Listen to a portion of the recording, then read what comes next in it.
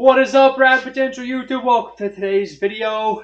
I've got the RADX7 engine, which unfortunately expired not at all on schedule to any sort of plans that I had put forth for upgrades or anything like that. But we exploded an oil cooler line. The front stationary gear bearing completely smoked, welded itself to the E-shaft, and we're digging into this thing so that we can upgrade it with some parts I got laying around, and then do some improvements to the oil ventilation, fix my oil slosh issue. So let's go ahead and pop this thing apart. I went ahead and got all the tension bolts loosened with my big breaker bar. I'm gonna buzz these off with the impact. We're gonna start lifting this thing out.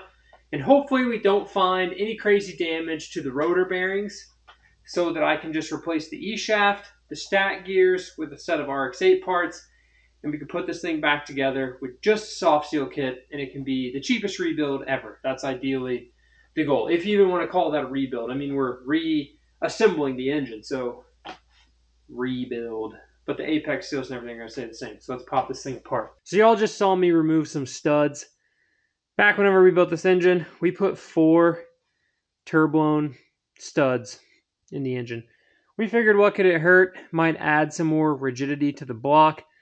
Come to find out, doing some research, the 10 mil studs, these, I haven't seen any super proven results of the actual strength that these add to your engine block. To me, it makes sense that they would, which is why obviously I put these in here. You can see they still wiggle around in there a little bit. With the tolerances of the dowel that holds this engine together at the top of your housing and at the bottom on the exhaust side, I mean, if you're going to load this piece, right, and you're going to twist the irons and housings, and this is actually going to take load, most likely that dowel has already broken itself out of the iron. So I would see more luck, or think that, these are kind of inconvenient to put in and out as I'm taking this apart. I think in the future, for a big power build, it's probably going to be best to just go ahead for the big 12 millimeter fully reinforced studs versus these small ones. I think I'm probably just going to put my engine back together with tension bolts, and we'll put these in Charles's REW for his blue truck. We'll just do the whole engine with the studs instead of, putting 4 of them in my engine and then 4 less in his. So this engine hasn't been together for very long, unfortunately. Like I said, it broke not on the schedule for upgrades. It just broke. We flat out broke it. So hopefully it should come on. There we go. Come apart super easy, be relatively clean, and go back together super easy. Let's find a place to put these irons. One side seal stuck on there. Oh yeah, baby. Housing's looking good. Apex seal corners looking good. So tearing these engines down, I always number my stuff with something that doesn't erase. Sharpie will come off. So the B, which is your balance letter, gear side, the apex seal closest to the B right here is what I call number 1. 1, 2, 3. That transitions through 4, 5, 6. On the other side, it's backwards if you still go clockwise. So looking in here, this bearing doesn't look like it's spun, which is good. A little bit of heat in there. Hopefully there's no crazy wear on this rotor, but let's slide this baby out. Sometimes the dowels can be a little cantankerous coming out, especially if your engine's been together for a long time. Housing looks pretty good. Yeah, there are super seals. That's kind of what you expect. We're gonna keep running it. It'll be fine. All right, it's very important when you're taking your engine apart that you keep the apex seal and the little 2-piece triangle piece together. So that's apex seal number 1.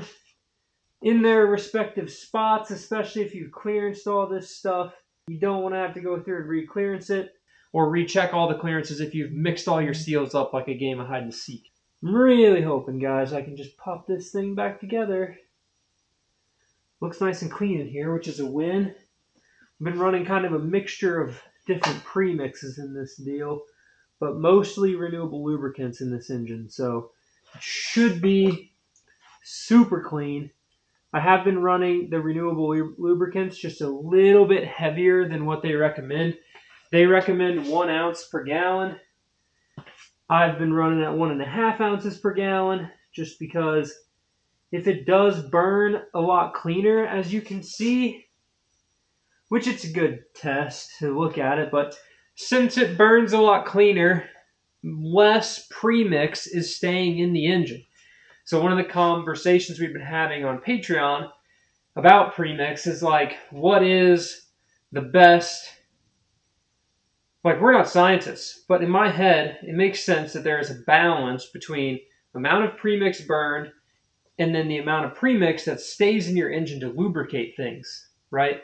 So if you're burning all of it, you're not getting as much lubrication. So there's some sort of a balance in there. The thing that's interesting is, you see a lot of people running stuff, different brands of premix, different brands of oil, just different parts in general, right? You'll see people testing parts or being sponsored, getting stuff to run their cars, which is all well and good. But I like to see the data. And I've seen really good data on running renewable lubricants racing engine oil. The oil temperatures on track are lower, the oil comes out cleaner, everything just looks happier. Same thing with their premix. It burns a lot cleaner in a street car, but I always just like to test it. Go check out my video on the Apex Seal wear. So right now, I am not going to pull the oil control rings out of the rotor. I really want those to stay in the rotor. If you take them out, you've got to replace them, or at least I would recommend replacing them. So hopefully these stay in for the duration of while my rotor is sitting on the shelf over here. And I'm not really going to like deep clean these rotors because I just want to put the engine back together, right? We're just fixing the bearings. So ideally when I slide this up, we're not fully disappointed. And this bearing still looks mint, and I'd be willing to run it. Oh yeah. It's really not that bad. Now that I do think about it though, we did run a bunch of metal shavings through the engine potentially. So probably ought to clean these, but the bearing looks really good. Alright guys, here's that bearing. Nothing really too excessive. Looks like it might have picked up a little piece of dirt there. I don't really remember what these bearings looked like before we put this engine together, but they definitely weren't new. You can see it's had some chunks kind of come through there, but nothing I can feel in my finger. So hasn't even really worn the coating off at all. So we're going to run them. I think it'll be fun. I hate when the front housing tries to come off with the center iron. Always a pain to get these dowels separated.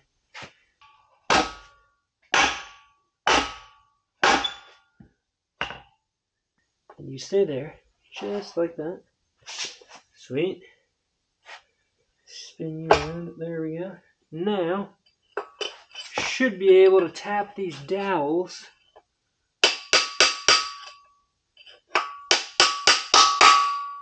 out of the center iron.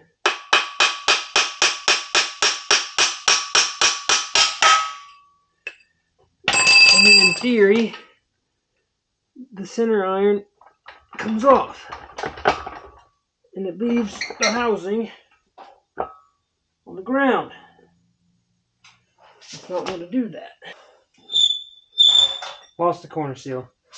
So you got to be real careful when you're dinging and banging and wiggling around on these, especially if you want to put it back together that you don't lose stuff on the ground, especially if you're doing this in a dirty garage. So now, the fun, tricky part. You got to lift up the E-shaft with your knee and then wiggle the center iron off when you do these solo. Just like that. Now, I don't have a front stationary gear bearing in the engine. Well, it's stuck on the E-shaft, but it'll be fine.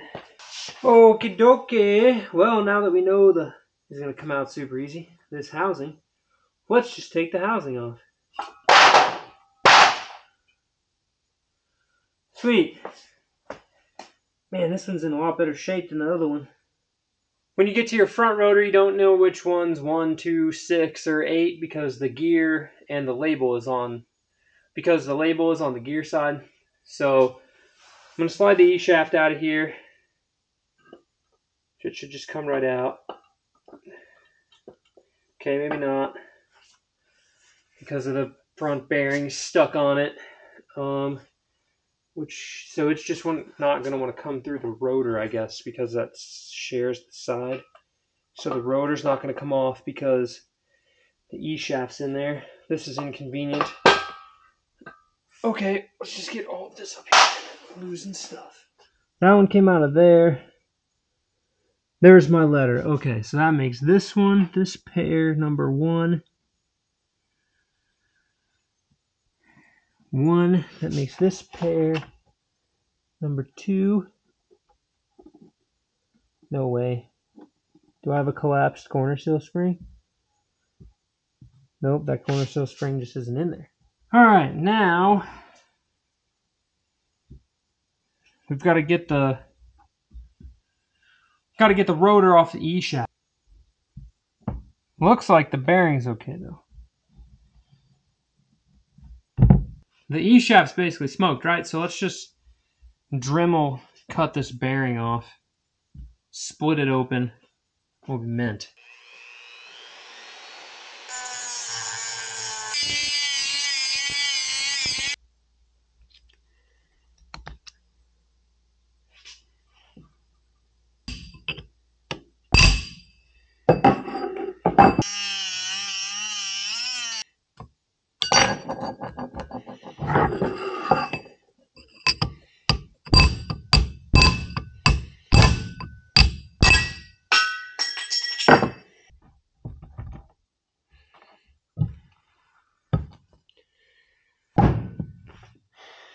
How does it look, guys? Can you see it? Alright guys, rotor bearing number 2, the front rotor didn't spin. Looks pretty good. If anything, the rear rotor caught just a little bit more junk than the front, which is to be expected as it receives oil first, so any of the bigger chunks would have ran through that.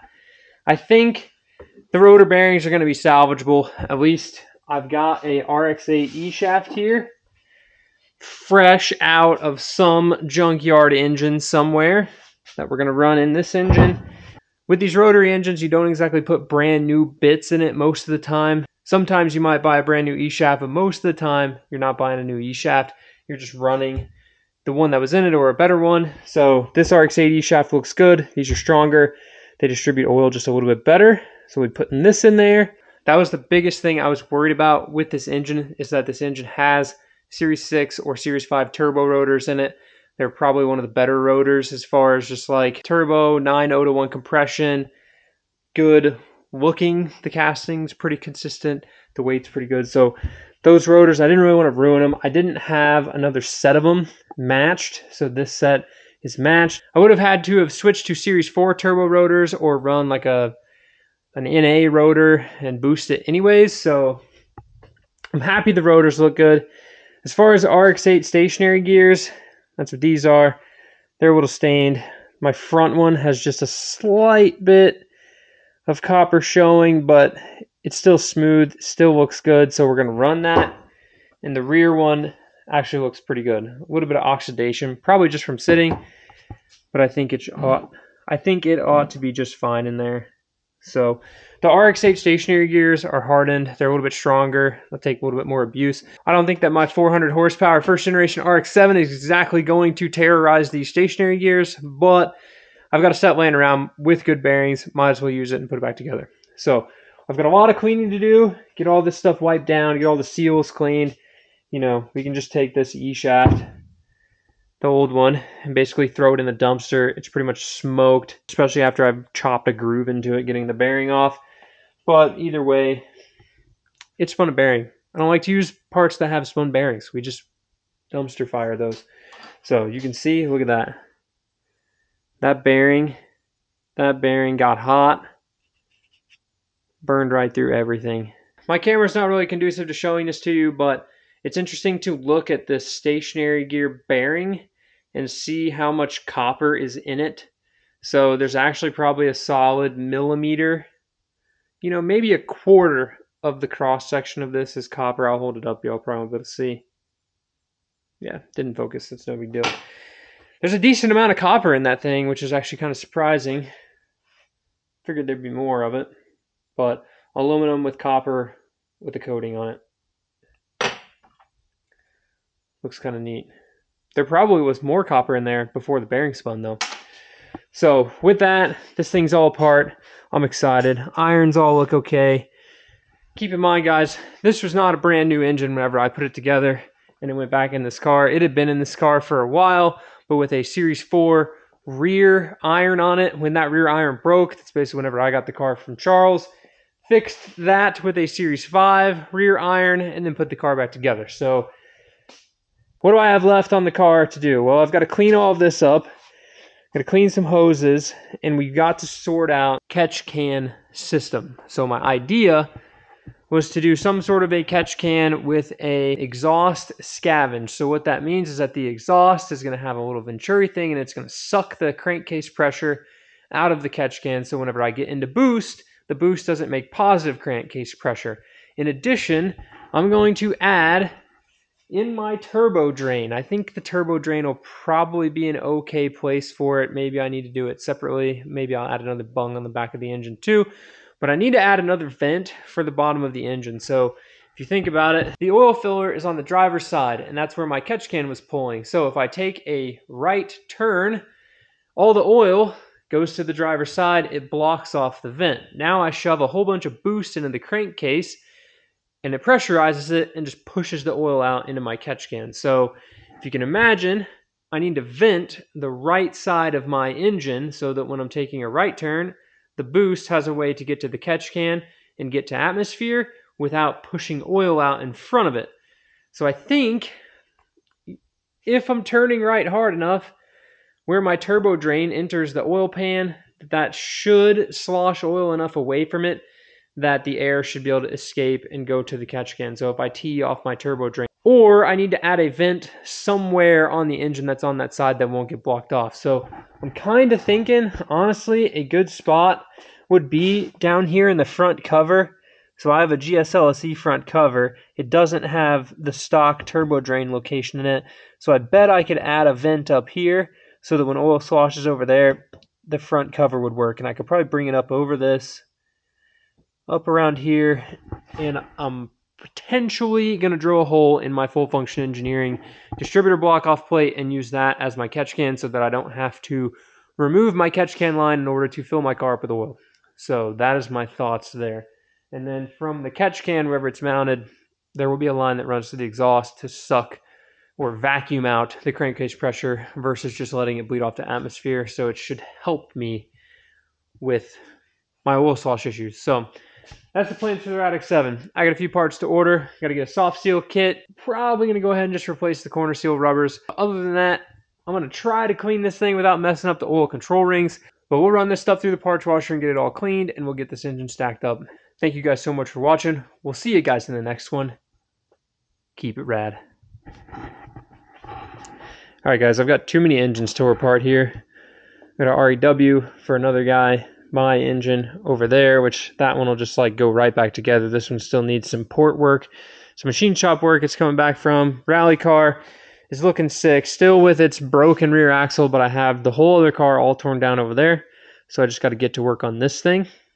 And the 4-rotor, I've made a bunch of progress on this, so expect to see a video on the 4-rotor here shortly. I've got the Ronin subframe in there. I built engine mounts, built a brace across the back of the subframe, so that's all good. The rack is spaced up a little bit, and I'm working on some sort of a radiator mount. This is a stock radiator. We might go with one of those Chase Bays tucked ones if it'll fit between the engine and the front pulley here. So it gets pretty tight when you put a 4-rotor in this deal.